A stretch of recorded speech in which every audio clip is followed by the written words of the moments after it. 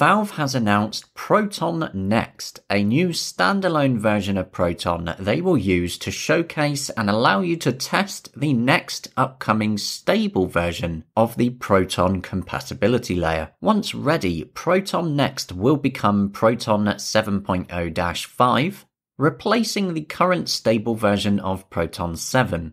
And then when Valve are ready to let you test another version, Proton Next will become whatever that is.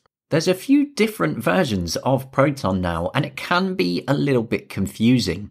So as a quick explanation of all the different versions, Proton Experimental is the one that gets regular updates with features and fixes not ready for everyone, and it can include some breaking changes, and in future it may need new GPU driver versions. Proton Next is the new one, which is always going to be the upcoming new stable version of Proton for testing. Proton Hotfix has a few extra fixes for specific games. Proton 7.0 is the current stable series of Proton used for most Windows games on Linux and Steam Deck. And then you also have the Proton 6.3 series, 5.0, 4.2 and so on. These are all the older stable versions left up in case specific games need them. You also have GE Proton, which is made by the community and not supported by Valve, and you should only use that if you absolutely have to. Really, you should be sticking with the main Proton 7 version set by Valve, again, unless you need specific fixes included in another version of Proton. So, what is included in Proton Next right now? Quite a lot, actually. The following games are now playable: Rift, Unravel 2, Airborne Kingdom, Nancy Drew Legend of the Crystal Skull, Revolt, Aspire Inner's Tale, Battle Realms Zen Edition, Death Smiles 2, Primal Carnage Extinction, Pico Park Classic Edition, Six Ages Ride Like the Wind, Darkstar 1, Indiana Jones and the Emperor Tomb, Bulletstorm Full Clip Edition. Now, on top of those being newly supported, there are various fixes to other games as well, including Batman Arkham City launching in the background on Steam Deck when it's set to full screen. They fixed up Marvel's Spider-Man Remastered, displaying a dialogue about outdated drivers on AMD systems. Final Fantasy IV 3D Remake having no audio. They fixed Return to Monkey Island not reacting to mouse clicks after a game update. Fixed upside down videos in VR chat and many other games.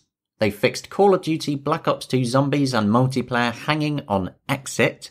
Fixed bail or jail crashing when opening the terms of service. They've improved GTA 5 with not loading textures. Red Dead Redemption 2 should no longer crash after a recent game update. Final Fantasy XIV Online Launcher should work properly again. They fixed cutscene stutter in Disgaea 5. A Thrustmaster HOTUS having non-functional dial in Elite Dangerous.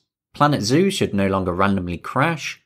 SCP Secret Laboratory should now be playable after a recent game update broke it again. Tekken 7 should no longer crash on launch. Armello should no longer hang on exiting. Sword Art Online Hollow Realization should no longer freeze after the tutorial. They fixed Space Engineer's intro video not playing correctly. They also fixed the Dragon's Dogma Dark Arisen videos not playing correctly. And they implemented network video support for VR chat. And there was an update to DXVK, which is the Direct 3D to Vulkan translation layer. So quite a few new games are supported, and a lot of fixes there for other games.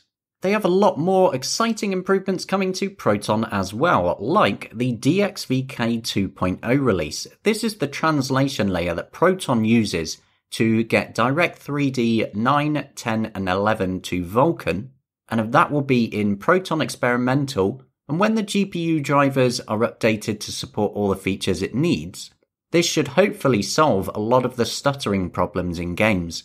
So obviously I'm really excited for that to eventually come over in full as well. So that's it for this update. I hope you liked the roundup there. Do let me know what you think of in the comments. As always, the links will be in the description.